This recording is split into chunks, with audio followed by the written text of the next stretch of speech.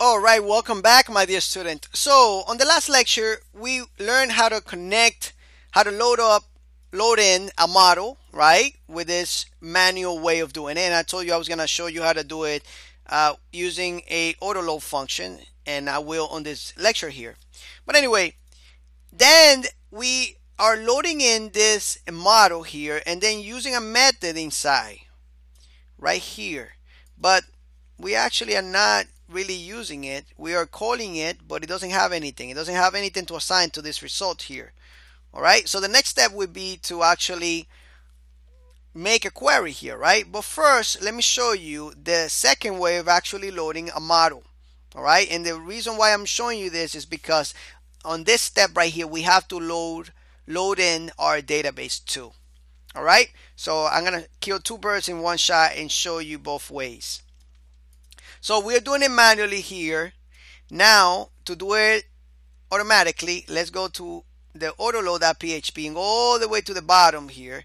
And here you would type in the name of that model that you want to autoload, which in our case is user underscore model, and save it.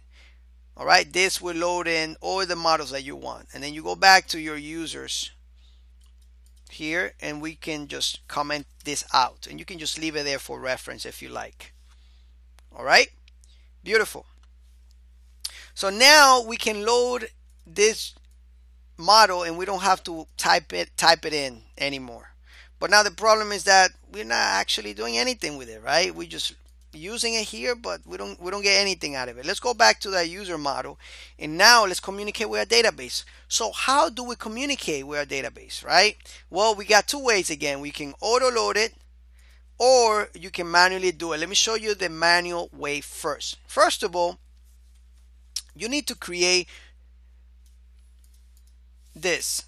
This is how you can find it in the documentation of CodeIgniter. All right, you have this array, and this array we have something like this: host name. And then what you do here is you apply your database configuration. In our case, it's going to be the host name is localhost. There we go. And you do this for all your database configuration. And of course, we have a host name, we have a user's name, and so on and so on. Let me just go ahead and copy this because I have it somewhere. There we go. All right, so for the host name, localhost, username, root, you get my point, right? And once you're done with this, then you can go ahead and say this load database, and then you can pass this in like this, all the configuration there. And the best thing about it is that you can assign it to a variable, and you can say, you know what, that's it, this is my connection here. Beautiful.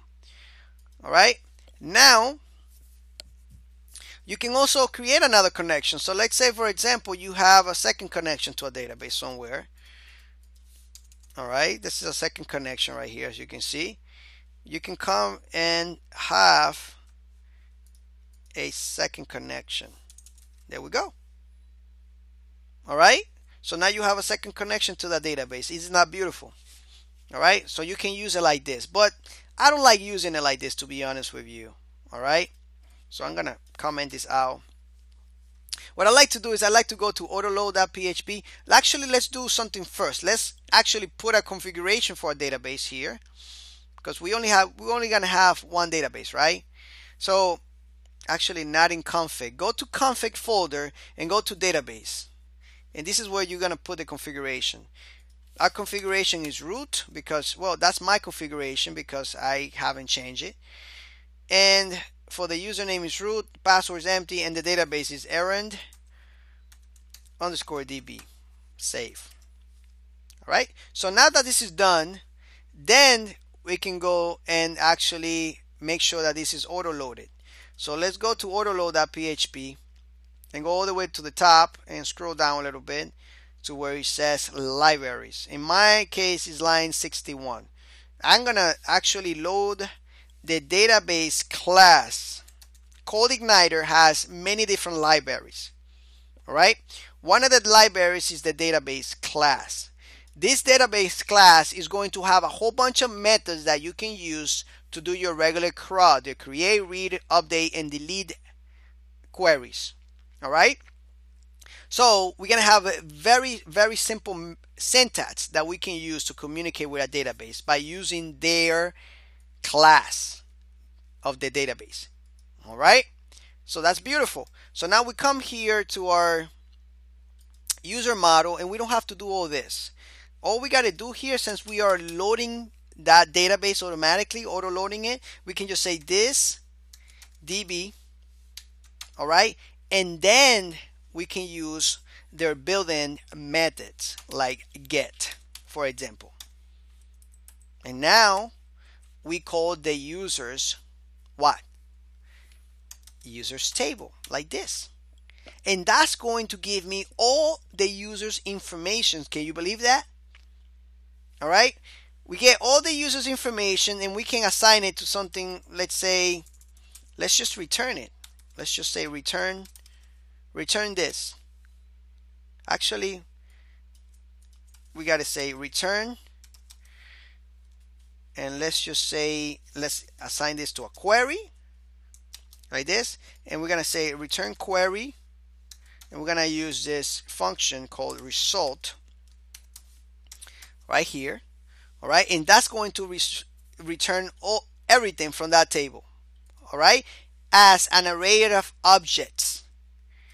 All right, so now in the other side, let's go to the controllers. Here we can actually grab this variable right here is going to have an array of objects coming in from the database table users. So we're gonna have properties like ID, username, and password that we can loop through it, and then we can do whatever we want with it. We can process that information. We can even echo it on the screen. On the next lecture, because this is getting kind of long, I'm going to actually do that. All right. So if you want to go ahead and do that right now, that's up to you. So I challenge you to use this here, loop through it, and echo out the results and see what you get. All right. Try it out. It's fun. And I'll see you in the next lecture and show you the way I do it. Thanks a lot. Bye-bye.